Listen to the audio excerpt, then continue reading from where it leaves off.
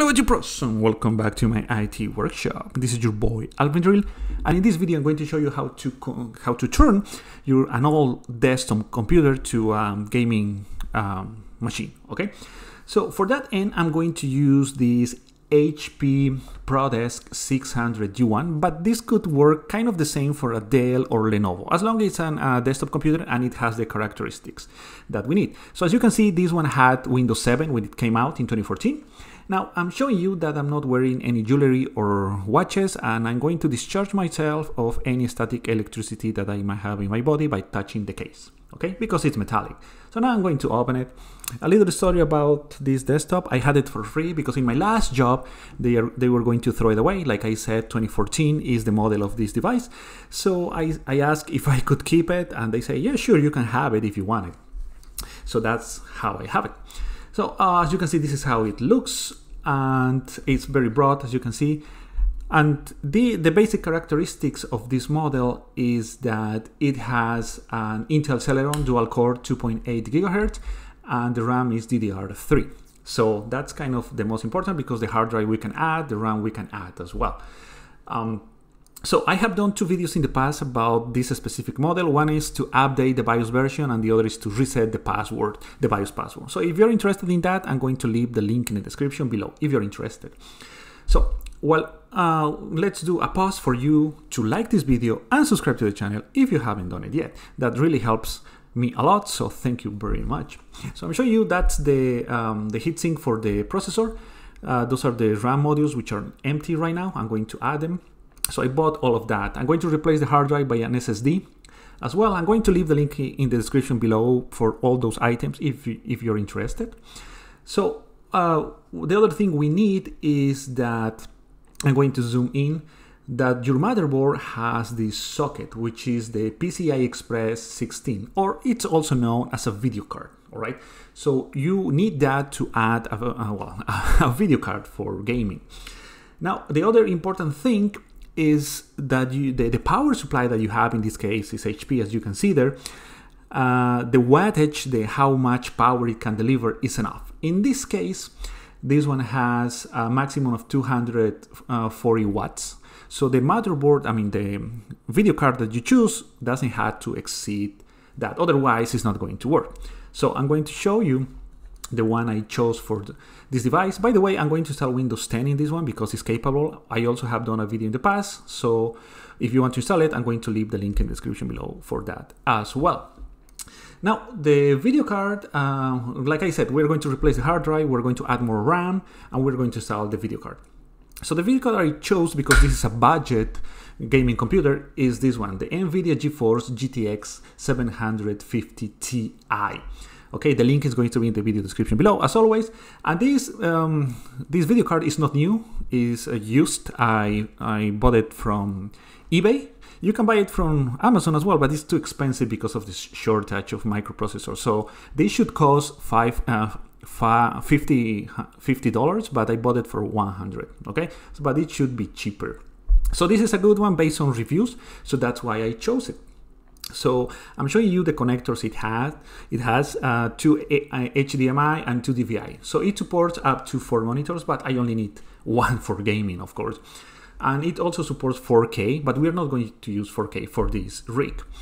Now, the socket and the connector has to match. In this case, they match. So that's important.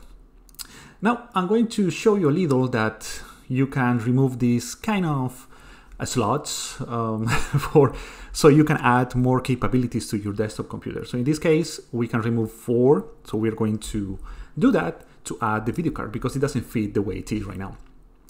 So another thing about this model, I wanted to show you some more things, but I was not able to do it.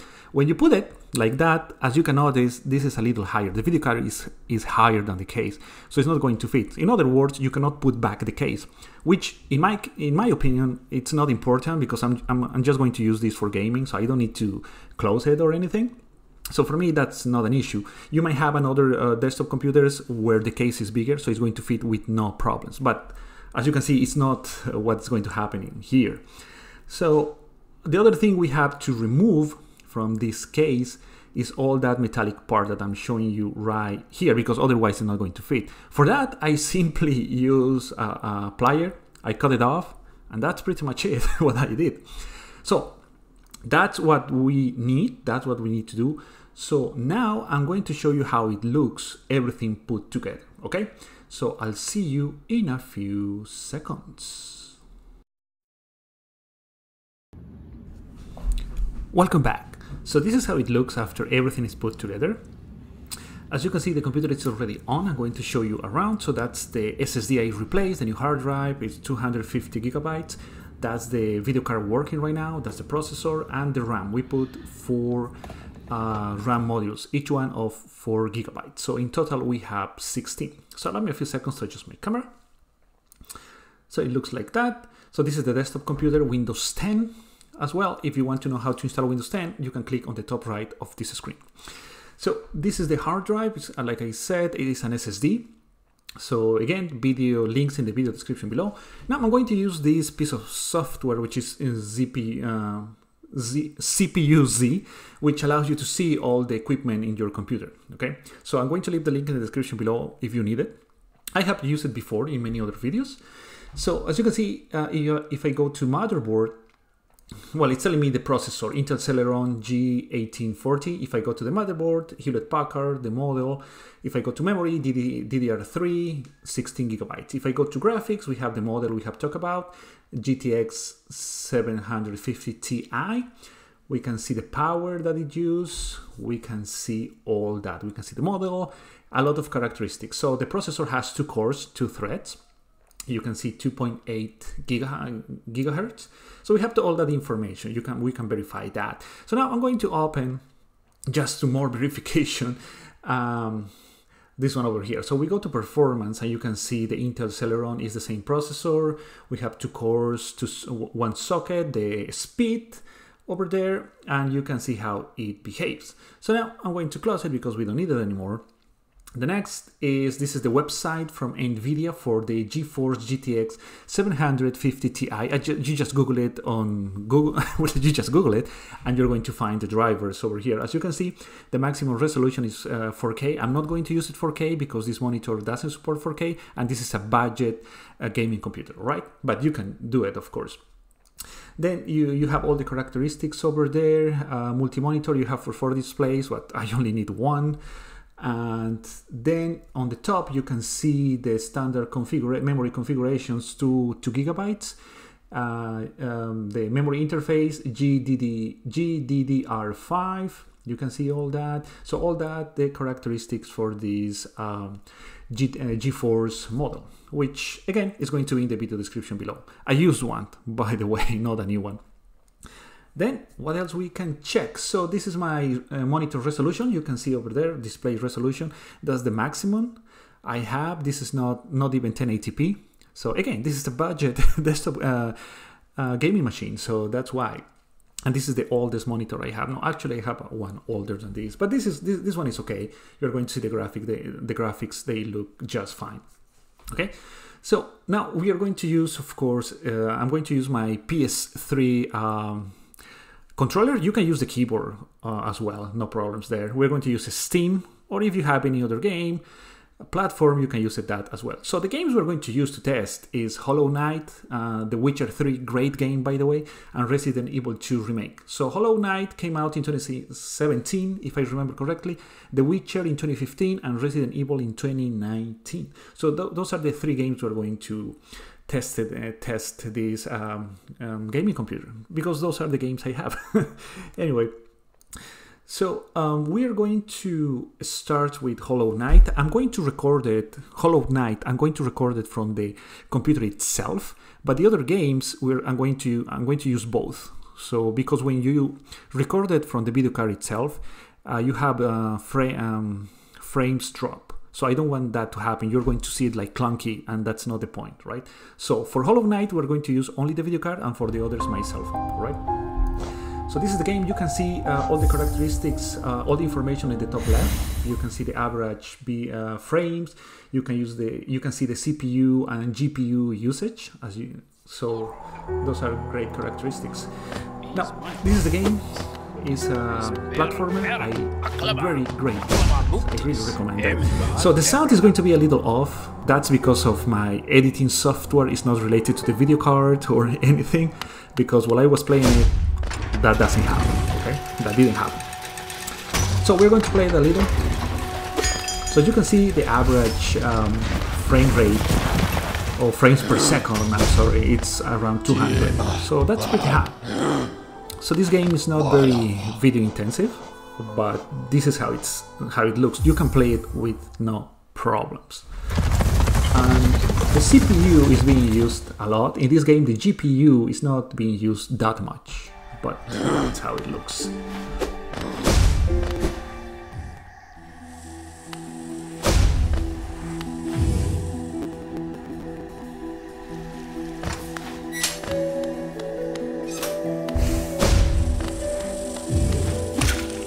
So that's when the sound is starting to not be synchronized with the video. But again, that's not because of the video or the video cards, it's because of my editing software.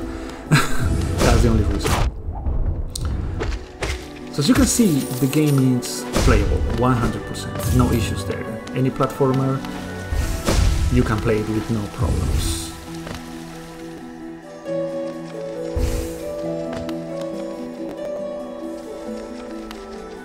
There it dropped at 150 frames per second, but that's totally fine.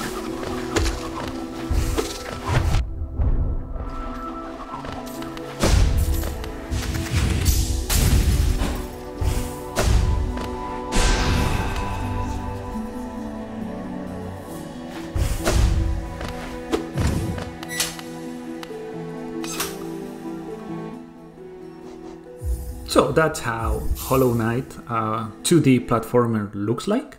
So now we're going to try the next one. Alright, so this is the second game, one of my favorites, which is The Witcher 3. Great game, by the way. So now, I'm using, like in Hollow Knight, I'm recording from the video card itself, okay? But then we're going to transition to my cell phone. So as you can see here, this is how it looks. I'm going to go to settings or options, then we go to video and graphics. Everything is at the minimum, low. I mean, you can maybe play it in medium, but I'm just testing it as a low budget gaming computer. So everything is low, the resolution is the same as my monitor. And now we're going to check a little how it looks.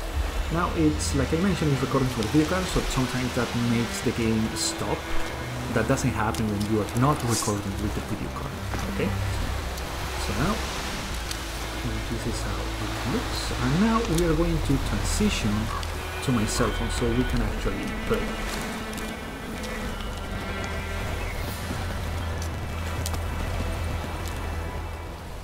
So this is now recording from my cell phone. The game, it's a little, not the game, when the footage that we have recorded with the video card is still saving, so that's why it's kind of frozen over there, and it's going to be that way in a few more seconds because it's saving what we have recorded. All right, after that, it's going to run flawlessly. So this is how it looks. In my opinion, to be the lower settings and to be a game from 2015 looks great. Especially if you're interested only on the game itself, on the adventure. So now, as you can see in the top, the frames are around 50 per second, which is fine. I mean, you can play it with no problems. Now we're going to swim a little and see how it looks. Again, I'm playing with my PS3 controller. So now here I believe it's going to freeze for a few seconds because it's finally completed the saving of the file. Now we can start playing the game. So let's see how it goes.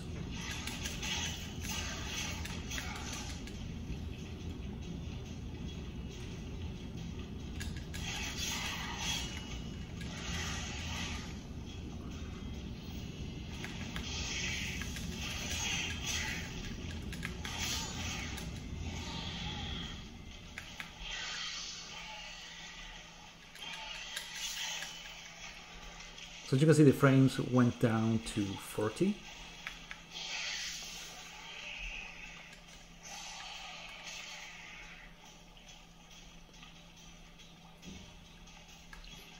So I believe I'm good now.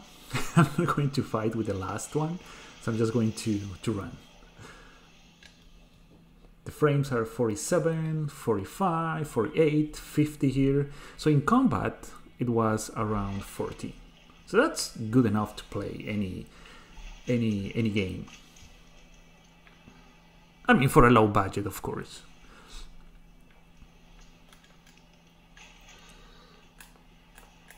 So now let's call Roach. And we're going to see how it performs when we are riding it.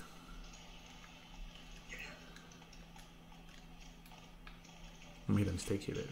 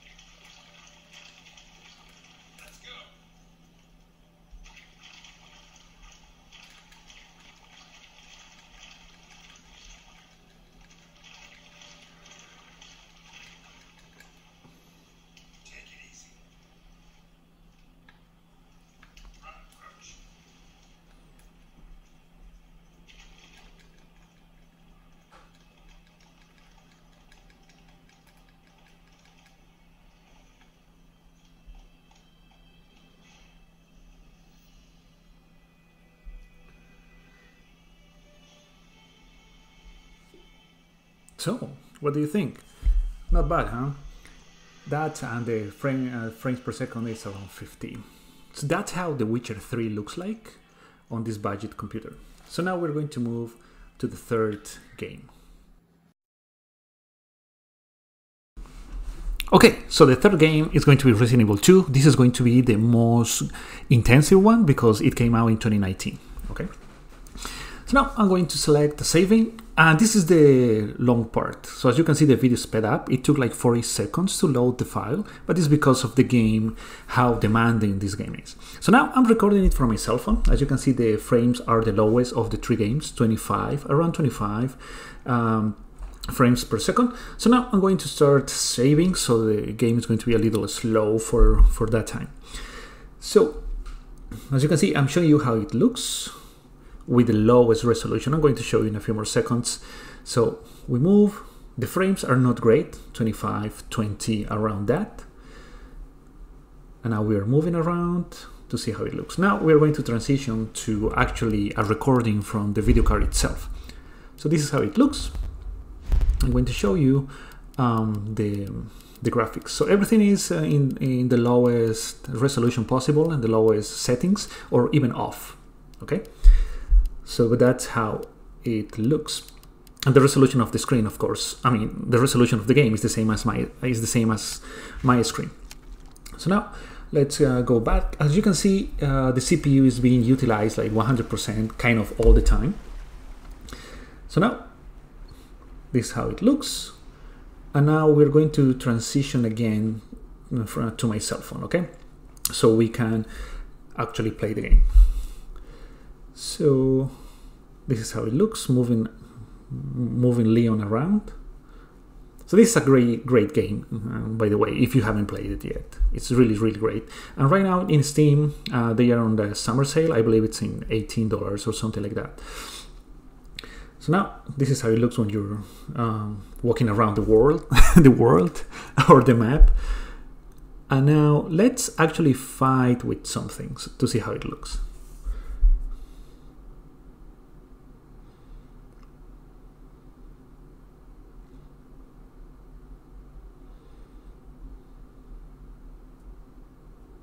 So the frames are around 24 per second. It's not recording the sound because it was super low, but in a few more seconds we're going to have sound. Recording from my cell phone, of course. So this is how how it performs when you are fighting some enemies or something. So here I realized that I had the light on inside my room, so I turned it off, and that's my hand over there, so that way we can see better.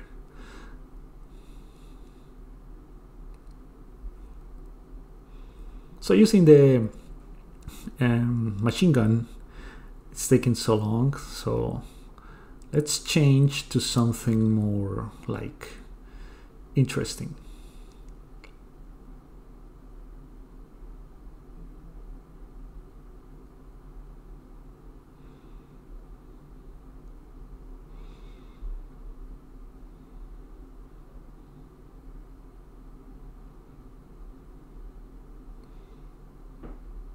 So as you can see, around 22-20 frames per second.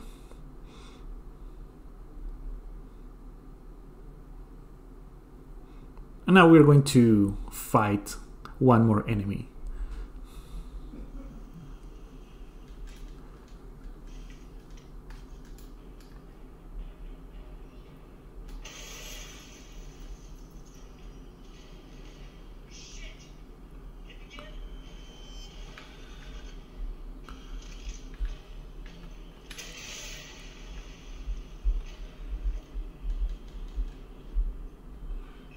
So let's flame the guy a little.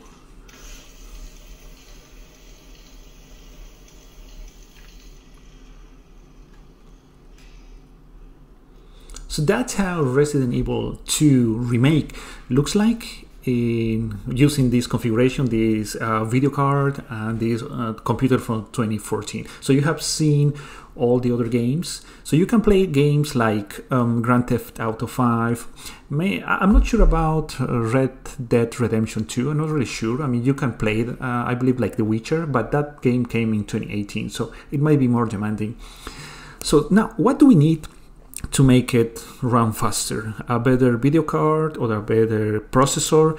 So what I'm going to do in the future, in 1-2 weeks, is we're going to replace the processor on this computer and the video card to see if there is an enhancement. Okay, of course that's going to be a little more money, but we're going to see how it behaves. So that's all I wanted to show you. Maybe you want to watch one of these videos now. Thank you very much for watching. If you like this video, please leave a like and subscribe. If you have any other comment or questions, leave it in the comment section below. And as always, I'll see you in the next one.